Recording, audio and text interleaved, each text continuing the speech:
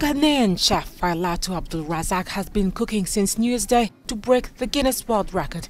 As of Friday afternoon, the chef had cooked for over 113 hours at a hotel in the northern city of Tamale. As a Ghanaian, it's history in the making. It's something that has not happened at all. We recently had a sing-a-thon that happened in Accra, and in terms of the cook-a-thon, this is the first of its kind.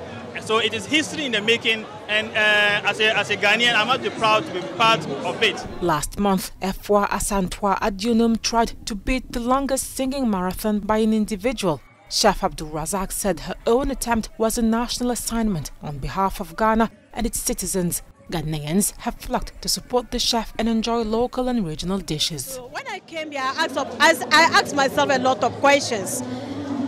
So it is an opportunity for Ghanaians to know that, or for the youth of today to know that, whatever that you choose to do it well and do it better and do it the best way. The longest cooking marathon by an individual is 119 hours and 57 minutes. Any record break will have to be confirmed by the Guinness World Record Organization.